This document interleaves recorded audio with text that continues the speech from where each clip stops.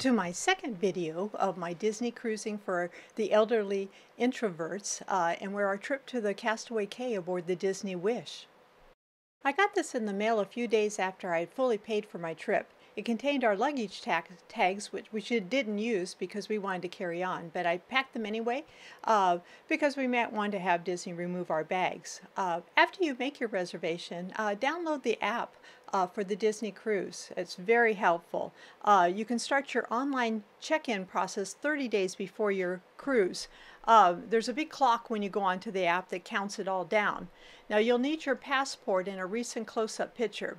So I put those 4 files on my iPad so that morning, 30 days in advance, I'd be able to quickly go through the process where you've got to upload these photos onto there. And I got an early boarding time of 11:30, which I was very happy about.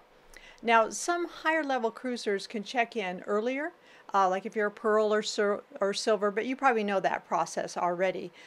Make sure you also have already fully paid in case you want an excursion that you want to book. I had already picked early dining just in case we changed our mind and decided to attend some of the dining shows. There's a lot of other things that you can do in the app: chat, find characters, ship map. But I found the best ship map was on the wall of the ships. I traveled by stairs, as you'll see in later videos, up and down, and there's always a map right there by the elevator. There are 11 decks on the boat, and we picked room 6116 on the 6th deck. It's pretty low, and I get seasick, so you want to be lower and as close to the middle as I could. I never felt any motion on the ship in my room, even during the little rough area as you're leaving the port. I spent a lot of time on this issue on Facebook group page and finally decided on this. And I picked the port side, which is the left side of the ship when it's faced forward. To remember, both words have 4 letters, port and left. The better side might be the starboard or the right side. When you're at port, you see all the loading, and then as you pass by the beach, you see all the people on the beach as you're leaving Cape Canaveral. We instead got to see the sail belonging to a ship, which I'll mention later in the video, I hope. We like a more private experience and wanted to have quiet in our stateroom. In Nassau, the port side will have a view of downtown Nassau, and the starboard side will have a view of the outer island. So I enjoyed that in Nassau because we didn't get off, but I still could see all of the city. However, depending on the day and the time that your ship that you're in, you're likely to get a view of the Carnival ship on one side and the Norwegian ship on the other side as they start to come into port. And I think the starboard side's a little bit better when you're at Castaway Cay. And before I left home, I also printed this agenda where I had each floor on it. I knew that the muster was going to be on the 3rd floor. I know that the movies were going to be on deck 4, so I'd be able to go up and down and know which way I was going. Since we had an 11:30 PDT, which is called Port Departure Time, we left at 9:30. It's only a 90-minute drive, and then we stopped at the Turkey Lake Service Plaza. We're the morning of our cruise, and we're stopped here at Turkey Lake Service Plaza. If you've ever been to one of the Florida service plazas, these are really quite a treat. There's places to shop, there's places to get gas. KFC isn't open yet, it's about 9:30, but there's this place, there's a nature's table. The restrooms are really large and wide open. There's a Wendy's, there's a Dunkin' Donuts, and they're really just a great place to come in, go to the bathroom, not at all like the rest areas I've seen. And one thing they have here is they have a vending machine from the Cake Boss, so they have all this cake that you can get. Welcome to Carlo's Bakery Express.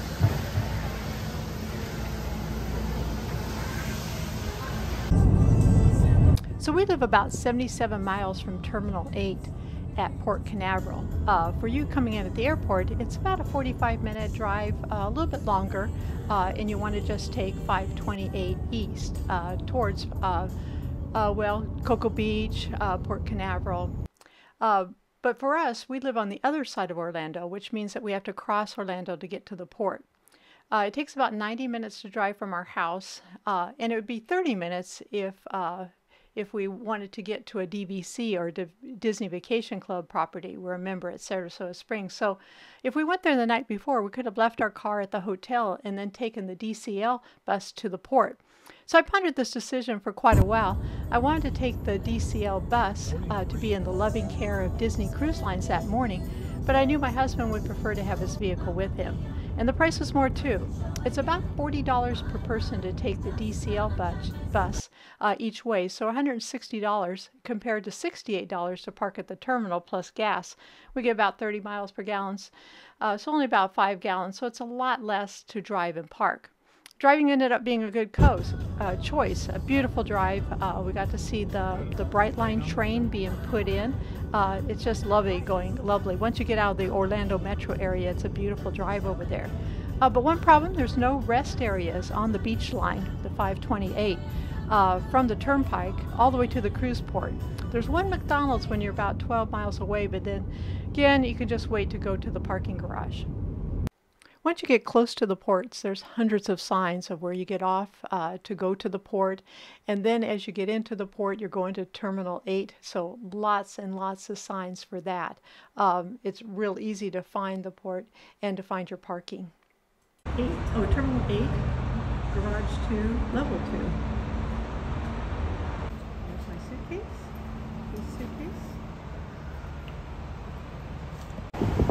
Okay, so we're in the parking garage. We made a little pit stop here. There's restrooms here. Floor 1. So floor 1 has restrooms, and floor 3 is the walkway over to the cruise port. We pulled up there. There's a line right there that we pulled up to. So we pulled up there, and he asked us, he was waiting to tell us what little station to go put down all the luggage, but because we're carry-on, and we're carry-on right here, because we're carry-on luggage, we just took the bus and went right into the parking garage.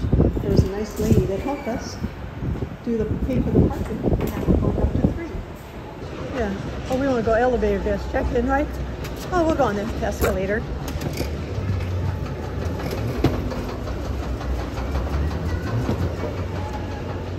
Here, she'll help us. Oh, sure. You see those? I have to have them out. I see yours. Okay. Perfect, right on in. You trust me with picture making? Yeah.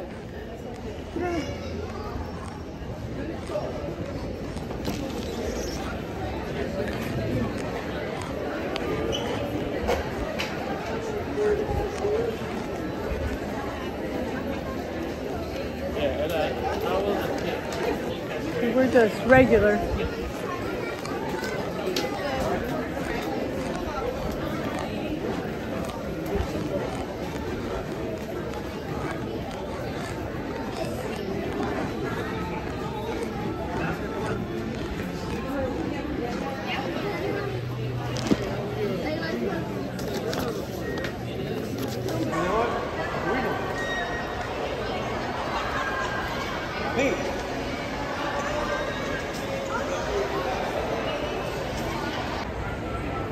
Okay, so we made it up into the waiting area, and over here there are restrooms.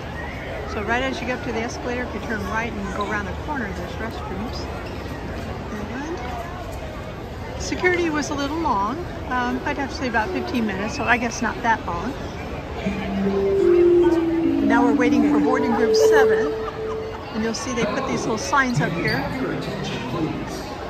Disney Cruise Line would like to invite all guests in boarding groups 1 through 4 to please proceed to the boarding area. Please be prepared to present a boarding pass for each member of your party. Guests in other boarding groups are kindly asked to remain seated or continue to enjoy the cruise. So there's places here to hook up your electronics. What I'm looking for is that cruise ship that's here.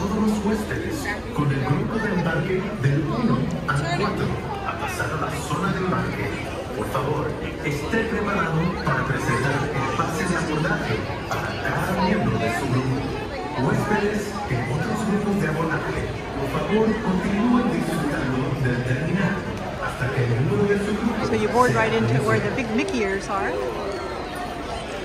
And you go through here. And here's the big cruise ship I wanted to get a picture of.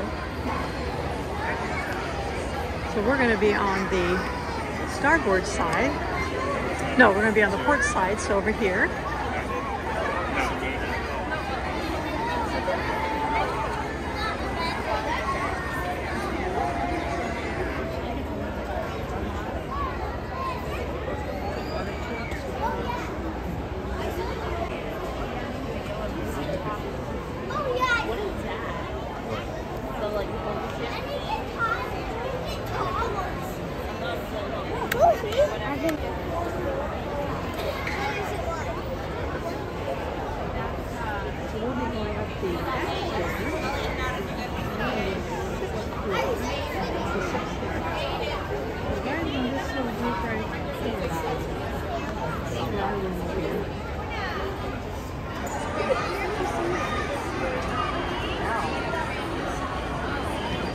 Oh, nope, got the wrong side of the ship.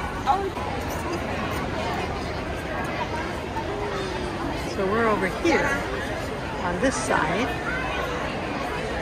Pass. So we're